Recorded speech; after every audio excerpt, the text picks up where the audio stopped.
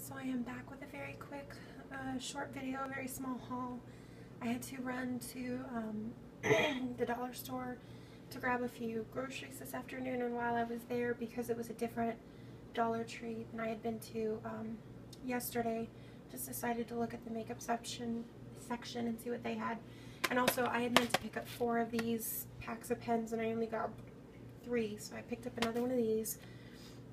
And they had a bunch of the Milani Baked shadows, so I got 2 of these fusion colors.